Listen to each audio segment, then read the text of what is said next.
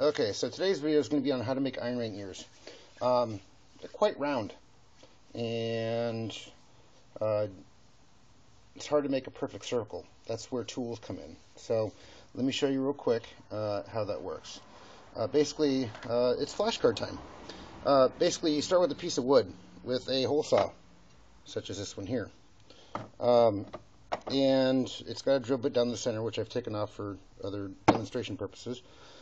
Basically, you cut the initial hole into the piece of wood.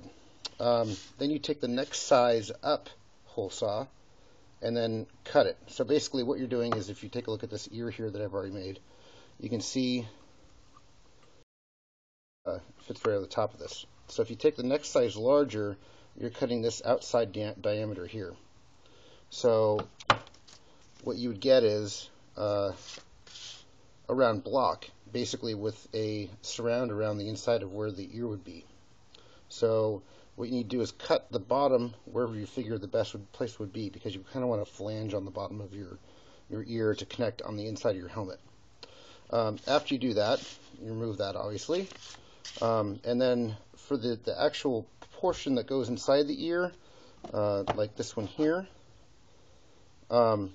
what you do is you take a hole auger or a smaller size hole saw, and it's nice because you have a centering point from the drill bit on the inside of the hole saw, so you can kind of make a line go across this way, cut all the way down with the auger or the small hole saw, and basically then you have to file.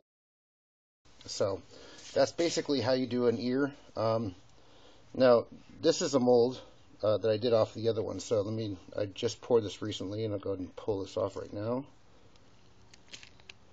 So you can see it comes out as a perfect cast, nice and round, symmetrical. So there itself is the mold, and that's done just how any other mold is done.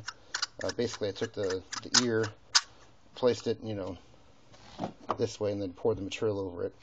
So as you can see with this one, I've already poured this ear. You can see the differences between these two here.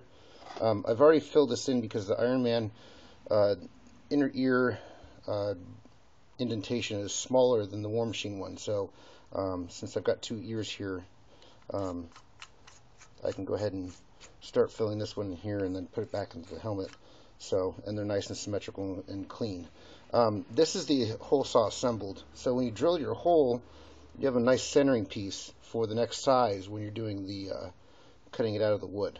So if you guys have any questions, let me know.